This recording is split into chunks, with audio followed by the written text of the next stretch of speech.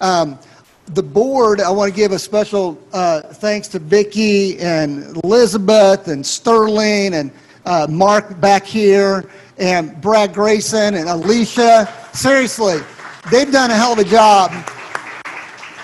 They got us on TV a couple times. We've got some good coverage for you about the lawsuit and what's happening. Your story is being heard because of what they're doing behind the scenes. I want to really give a thanks for the 3 plaintiffs who stuck their neck out, because a lot of landlords didn't want to be on the dotted line with their name in a federal lawsuit. And that took a lot of courage. And the people that did it, I really am appreciative for them. It's one of our ladies is a member, little old lady who she's 77 years old. She's got 3 little rentals on the west side, and she depends on them for her retirement living. And because of all of this, she hadn't been able to, collect any rent. And right after we filed the lawsuit, one of her biggest problems moved right out. And so I'm really excited about that. So everybody's contributed in different ways. The people who've thrown money into it, really appreciate that. So it's just kind of a huge group effort of resources. And if you ever see Alicia in here, normally she's here every week, but Alicia gathered so many data points of lawsuits around the country. It helped us tremendously, because this lawsuit has nothing like it's ever been filed. I mean, we're just like grasping at how do we even write this thing? What do we even say? How do we pull it together? And without Alicia helping guide us through different lawsuits that were going on, we got to pick and choose from different areas. So it's a huge team effort to get where we are. And everybody's asked me, how do you know the lawsuit had the effect of getting the governor to restrict the eviction ban just to the 14th and then walk away from it? Well, I'm going to show you the proof here and explain it to you. We filed our lawsuit. This is the governor's task force on landlord tenants.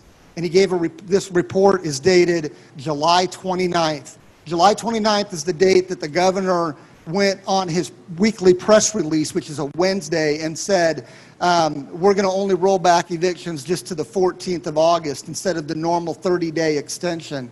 And this report was dated July 29th, prepared for those comments. But as you'll see underneath, it says revised July 31, updating for state eviction timeline. That means that the day after we filed this lawsuit, the governor had to revise this report in order to accommodate the new eviction rollback. So it's all because of what you guys have done, and we're very happy about it. The lawsuit is still technically kind of going forward, and we've got some things to do, but the main goal of getting the eviction ban overturned, give yourselves a hand, it's huge. Yeah! Huge, huge. So I'm going to tell you just 2 seconds, if I can, what's in this report. Vicki has got a copy of it. You're going to post it to Syria, right? And it's got all these things in it. Basically, the governor wants landlords and tenants to work together as best they can. There's going to be some pre-litigation or during litigation mediated settlement conferences. One county is going to be the pilot county for that, and all the information's in here. Also, there's going to be, I'm sure, new reporting requirements, like if you've got a repayment plan, you're going to have to file it with the court, and they've got suggested forms for that repayment plan. Hello? For during the litigation. Mm-hmm. They've also got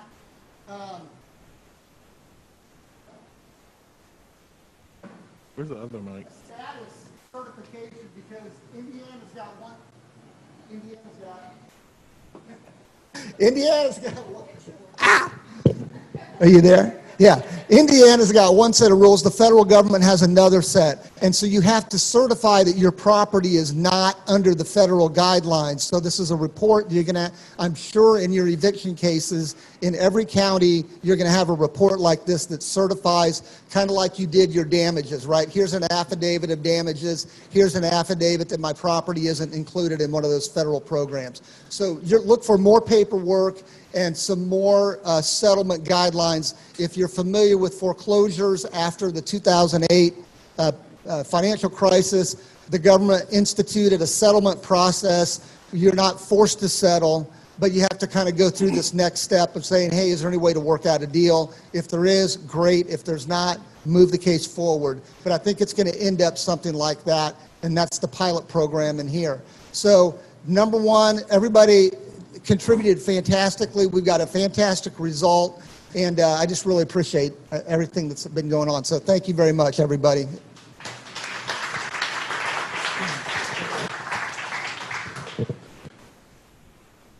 Thanks, Jeff, for that great information. And I mean, honestly, if it wasn't for Jeff, a lot of this I don't think would be moving forward. And honestly, the great leadership of Elizabeth Sickles at Indiana State REIA, clap it up for Elizabeth as well.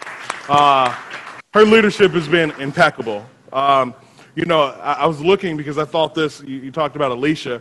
She sent this out, and I always preach it, but sometimes numbers behind the preaching resonates with people. And one of the things she sent out was, and we always say, man, we're just small-time landlords just trying to make a living. And it was 39 cents of every dollar in rent goes to pay the property manager.